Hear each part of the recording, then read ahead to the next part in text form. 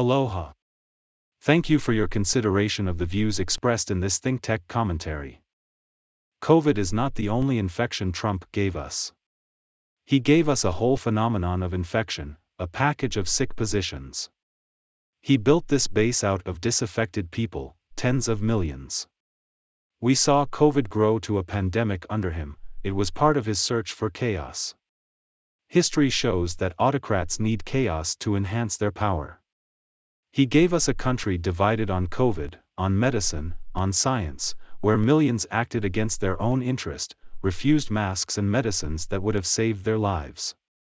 His legacy is a whole package of sick positions like that.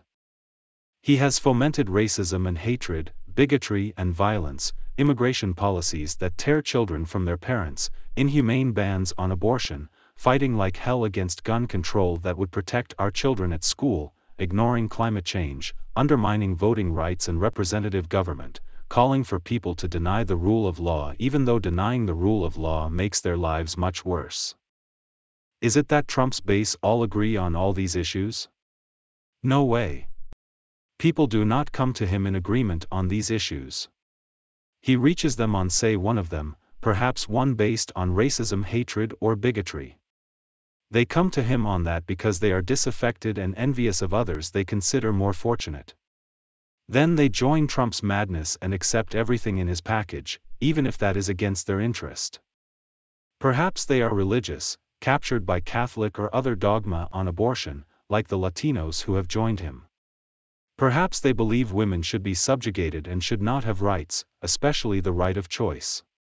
Trump reaches them on that basis, and they join his misogyny and accept all the points in his package. Of course he has charisma and that makes it easier for him. He has become a cult figure who rewards his followers for loyalty and punishes them for a lack of it. This solidifies the package, and they find themselves buying mindlessly into everything. It's a loss of free will, and it's a tragic irrationality for them and for the country.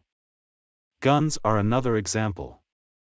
Many people have perverse psychological needs to have guns, including assault rifles they will never use for any legitimate purpose. But Trump, the NRA, and his Citizens United dark money, result in a Faustian bargain and voila, the fetishists are his, and the school shootings continue unabated around the country. This money and the disregard of public safety brings them to him, even though we really don't need 400 million guns for a make-believe militia. What we get are people who join up to fondle their guns and who wind up buying the whole package of destructive issues calculated only to corrupt us and destroy our safety and security. All these things are connected by a common denominator of disaffection. People who don't care about others, people who need empowerment, people who need to deny the realities of medicine and climate change to feel adequate. People who need a cult figure. He brings them in on one thing that helps them cope with their inadequacies and they buy it all, every issue he sends their way. Like a good demagogue, he sells them the whole case of snake oil, and they buy it. He whips them up to feel togetherness on January 6th.